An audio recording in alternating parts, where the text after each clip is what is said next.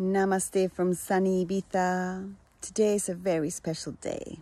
I am giving birth to a Sanskrit name that was given to me many years ago by a beautiful teacher, Ram Vakalanka, who, besides being a master in nada, yoga and sound, he used to collaborate in my teacher trainings initially.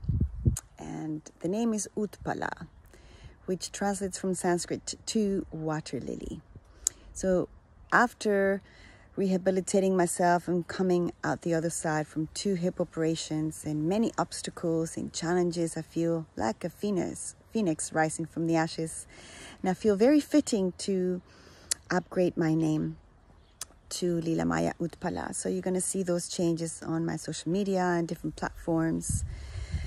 And like the water that needs to flow in all directions and in spite of circumstances, I feel I am that water right now. So also ready to give you a hand if you need any assistance, a guiding hand, whether it's through detoxification, teacher trainings, nutrition, strengthening the body and the mind. I'm here for you.